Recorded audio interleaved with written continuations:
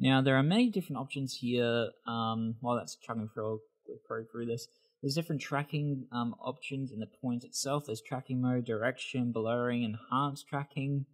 Since this is just a basic tutorial, we'll be going through only a few of these options once the time arises. So don't get overwhelmed by all these different options. Okay, next. Let's go through our timeline. Still red. So let's get another point. Now we're going to go to this other side here. So we're going to track. Let's click don't center. We're now going to track this window here. Let's go to the beginning here. And let's track this again. Let that munch through.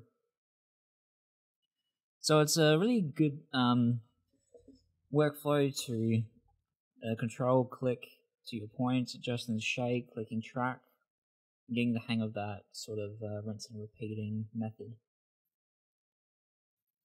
Okay, now I'm going to get another point, so that's somewhere in the middle here, so this one brings a lot of good depth, so let's get the corner of this one here. I will supply this footage, obviously.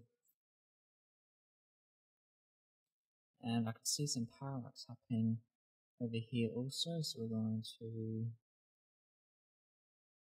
track this.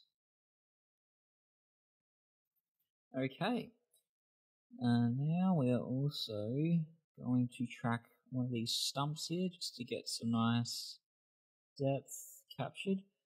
So one new option we're going to do, since this is going to be pretty hard to keep up with, in the options of the point, which automatically comes up here, we're going to click on Enhanced Tracking. Now, Enhanced Tracking is pretty much self-explanatory. It does a much more enhanced track. However, it is a lot more slower, so make sure that you have the correct time, since it pretty much doubles the time, given that it looks for a lot more samples to track.